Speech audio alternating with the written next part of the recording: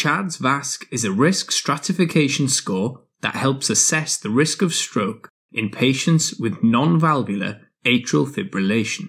1 point is awarded for each, apart from the letters with a 2 next to them, and the final category.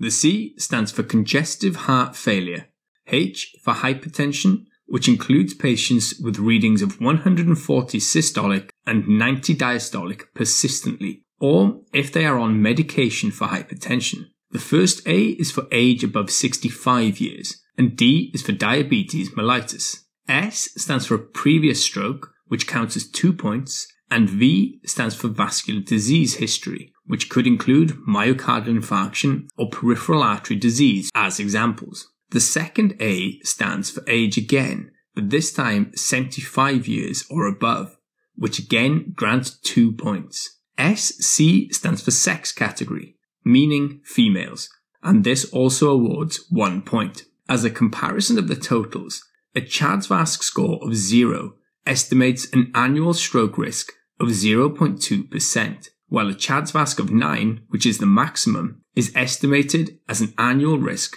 of 12.2%. A score of 0 for a male or 1 for a female is considered low risk and therefore is not recommended to start anticoagulation therapy. A score of 1 for a male is considered a medium risk, and in this instance an anticoagulant should be considered and balanced with the risk of bleeding. A score of 2 or higher indicates a high risk for stroke, and therefore an anticoagulant is recommended, such as either warfarin or one of the direct oral anticoagulant agents, such as apixaban, rivaroxaban, dabigatran, or edoxaban. Now we have HASBLED, which instead is a scoring system used to assess the 1-year risk of major bleeding in patients on anticoagulation for atrial fibrillation. Major bleeding referred to intracranial hemorrhages, bleeding requiring hospitalization, a hemoglobin drop of more than 2 grams per deciliter,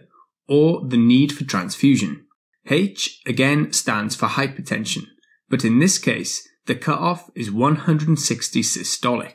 A is for abnormal renal and abnormal liver function, where for renal function, the patient may be on dialysis, has had a transplant, or has a creatinine level above 200 micromoles per litre, or 2.26 milligrams per deciliter.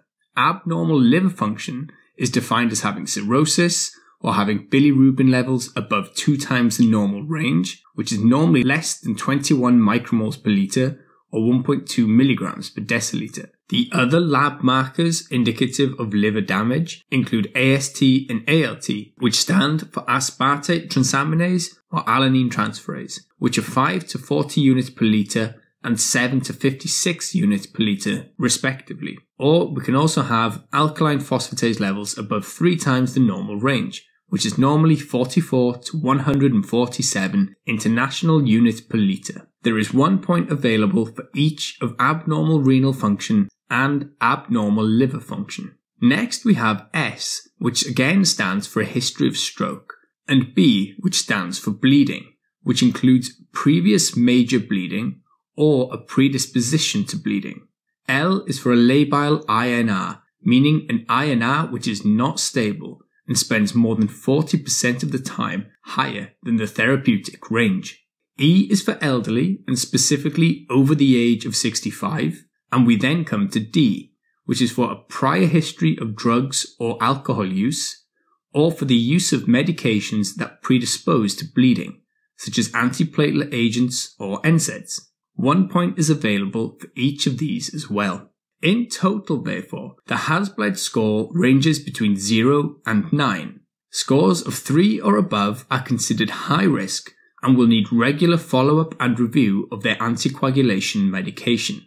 But note this is not an absolute contraindication to anticoagulation. The other useful aspect of the score is that it highlights reversible causes of an increased bleeding risk, such as hypertension, a labile INR, and alcohol or medication use.